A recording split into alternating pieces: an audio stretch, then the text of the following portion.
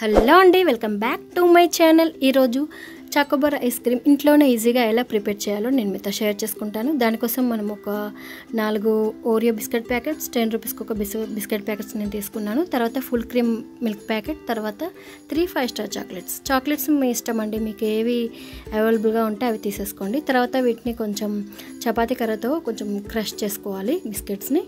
So ఇలా మెదుపుకోవాలన్నమాట. తర్వాత ఇలా అన్నిటిని మెదిపేసుకొని మనము ఒక బౌల్ తీసేసుకొని అందులో కట్ చేసి ఈ బిస్కెట్స్ అనేవి వేసుకోవాలన్నమాట. ఇలా మెదుపుకుంటే మనకి ఈజీగా బిస్కెట్స్ అనేవి క్రష్ అయిపోతాయి. సో ఇలా మనం కట్ చేసేసుకొని వాటిని ఒక బౌల్ తీసేసుకొని అందులో అన్నీ యాడ్ చేసుకోవాలన్నమాట.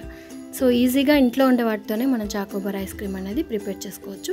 సో ఈ బిస్కెట్ కవర్ పడేయకండి. సో దీంతోనే మనం తయారు చేసేద్దాం. సో ఇక్కడ ఐస్ క్రీమ్స్ మౌల్డ్స్ లేవండి మా దగ్గర. సో అందుకని చెప్పేసి నేను ఇలా ఈజీగా చేస్తున్నాను. తర్వాత ఫుల్ క్రీమ్ మిల్క్ ప్యాకెట్ తీసుకొని బాగా మరిగించుకోవాలన్నమాట. మీ దగ్గర క్రీమ్ అంటే మిల్క్ క్రీమ్ ఏమంటారు దాన్ని, మీగడ పాలు అంటారు కదా. సో మీగడ పాలు ఉన్నా కూడా మీరు తీసుకోండి, చాలా బాగుంటుంది మీగడ పాలతో కూడా. సో ఇక్కడ లేదు కాబట్టి నేను ఫుల్ క్రీమ్ ప్యాకెట్ తీసుకొని హాఫ్ వరకు బాయిల్ అయ్యే వరకు చూసుకున్నాను. సో ఇది 500 ml పాల ప్యాకెట్ అన్నమాట. సో 250 ml అయ్యే వరకు మనము మరిగించుకోవాలి. సో ఇలా మరిగించుకున్న తర్వాత మనం ఇప్పుడు ఈ బిస్కెట్స్లో కొద్దిగా పోసుకుంటూ మన ఈ బిస్కెట్స్ అనేవి మంచిగా కలిపేసుకోవాలి. ఏ డైరెక్షన్లో కలుపుకున్నా పర్లేదండి, no problem. Cut and fold method అవసరం లేదు దీనికి.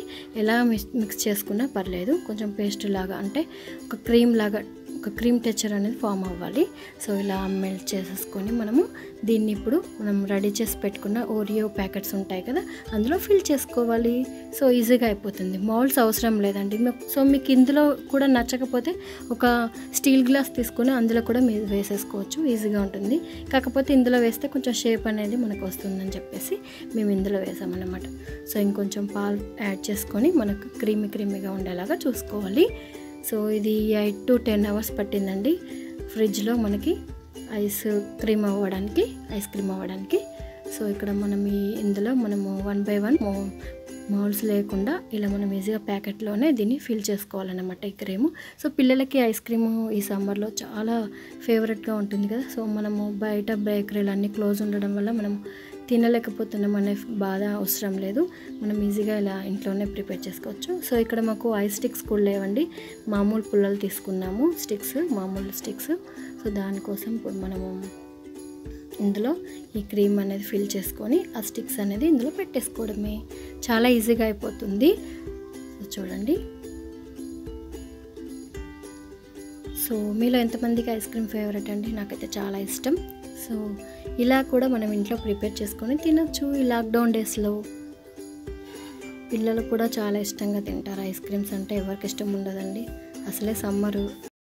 సో ఇలా మనము ఒక గ్లాస్లో 2 ఇలా పెట్టుకున్నాను. సో 4 అయ్యాయి మాకు ఐస్ క్రీమ్స్. సో తర్వాత డ్యూయల్ ఫ్రిడ్జ్లో మనము వీటిని స్టోర్ చేసుకోవాలి. తర్వాత మనం ఇక్కడ 8 hours మనము ఫ్రిడ్జ్లో ఉంచాలన్నమాట. 8 hours తర్వాత మనకి ఐస్ క్రీమ్ అనేది ఫామ్ అవుతుంది. సో మాకు 8 hours పట్టిందండి. తర్వాత మనం ఇప్పుడు చాక్లెట్ పైన చాకోబార్ కదా, చాక్లెట్ కోసం మనం ఇక్కడ 5 స్టార్ తీసుకొని ఒక బౌల్లో వాటర్ మరిగించుకొని ఒక గాజు గ్లాస్ తీసుకొని ఈ మన 5 స్టార్స్ ఉంటాయి కదా, సో అవి ఇందులో వేసేసుకొని క్రీమీ టెక్స్చర్ వచ్చే వరకు మనము కొంచెం వీటిని బీట్ చేసుకోవాలన్నమాట. ఈ హాట్ వాటర్లో పెడితే మనకు ఏంటంటే చాక్లెట్ క్రీమీగా అయిపోతుంది. సో అందుకని చెప్పేసి ఇందులో చాక్లెట్లు వేసేసి మెల్ట్ అయ్యే వరకు మనం కలుపుతూ ఉండాలి. తర్వాత మనం ఇక్కడ జీడిపప్పు కూడా లేకపోతే మనకి పీనట్స్ అంటే పల్లీలు తీసుకొని కొంచెం క్రష్ చేసేసుకొని అవి కూడా ఇందులో యాడ్ చేసుకోవచ్చు. మీ ఇష్టం అండి, మీకు ఏవి ఇంట్లో ఉంటే ఈజీగా అవి వేసేసుకోండి. సో ఇక్కడ మనం చాక్లెట్ మెల్ట్ అయ్యే వరకు మనం దీన్ని కలుపుతూ ఉండాలన్నమాట. సో ఏంటంటే మనకి చాక్లెట్ కొంచెం మెల్ట్ అవ్వడానికి హాట్ వాటర్లో పెట్టేస్తే ఈజీగా అవుతుంది. మనం గిన్నె తీసుకొని అందులో కూడా పెట్టచ్చు.